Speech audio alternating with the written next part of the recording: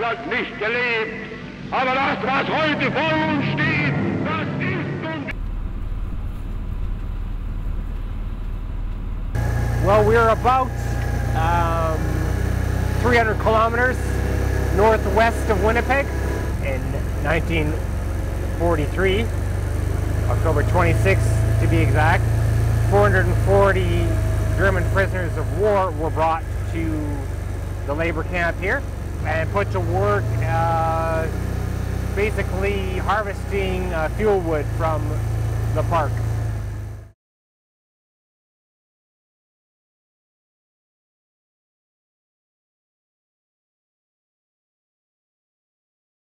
The first place they came to in Canada was an internment camp where they were basically just waiting for the war to be over. So the government at the time thought, well, we've got all these able-bodied young men, why don't we put them to work? And so for those of them that wished to volunteer to do some outside manual labor, we had them volunteer, and then we transferred them here from camps in Alberta to do some fuel wood cutting.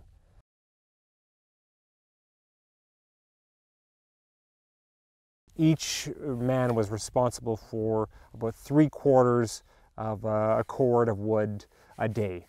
There was no fence around the camp, so the prisoners were loosely supervised. There were no guard towers either, so they were allowed to run in the camp, but then after the lights out call, some of them would apparently sneak out of the camp and head to some of the surrounding communities such as Olha, Horud, Seach, and even Crawford Park. And they would meet some of the locals, and they would maybe trade some goods that they'd taken from the camp.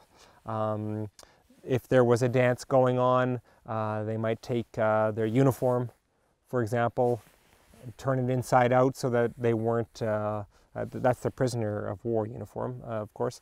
They would turn it inside out so it wasn't obvious that they were a prisoner of war, and they would go to dances in the local communities. They would meet some people of Ukrainian descent who actually apparently welcomed them as the German army was actually involved in liberating Ukraine during the Second World War. Liberating, we'll sort of use that term loosely.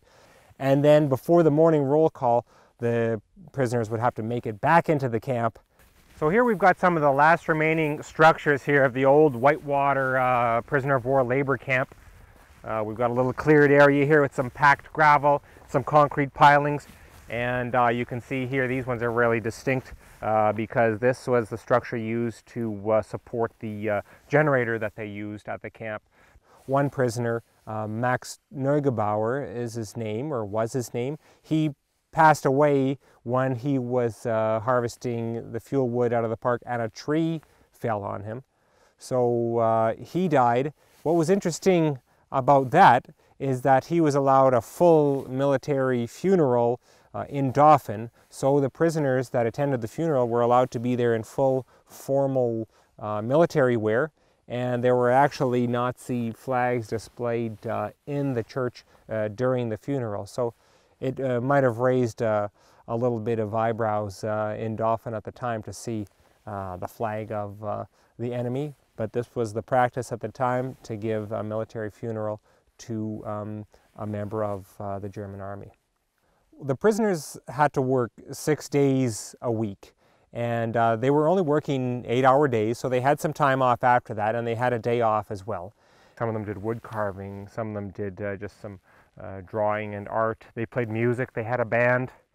They had actually at one point found an orphan bear cub that was young enough that it wasn't going to cause them any problems, so they turned it into a pet named Moshi, I believe, and then a few of them got together and decided to carve out some canoes out of spruce logs, spruce being plentiful, and they would take the canoes out onto the creek here and out onto Whitewater Lake and just paddle around. So that was another degree of freedom that they were given. And we're going to go searching for some of the remnants of a few of those boats here in the bush and along the river.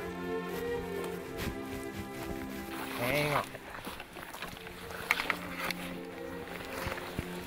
Like, and it's not marked with any kind of a sign or anything.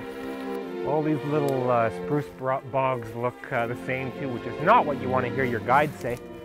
But it just makes it difficult to find which one is the right spruce log that the canoe is lying in. Okay, I found it. You sort of have to use your imagination a bit, but it's got that canoe bow type of a shape. The rest of it appears to be kind of covered in long grasses, but you can get an idea of the shape of it here if I just do some clearing. See that there? Still has that sort of nice, graceful, curve to it. A nice point there as well. Little doggy here and there. Little tricky walking here.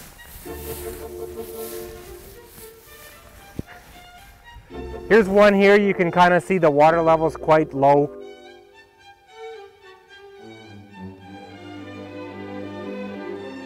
In October of 1945, the camp was shut down and eventually decommissioned.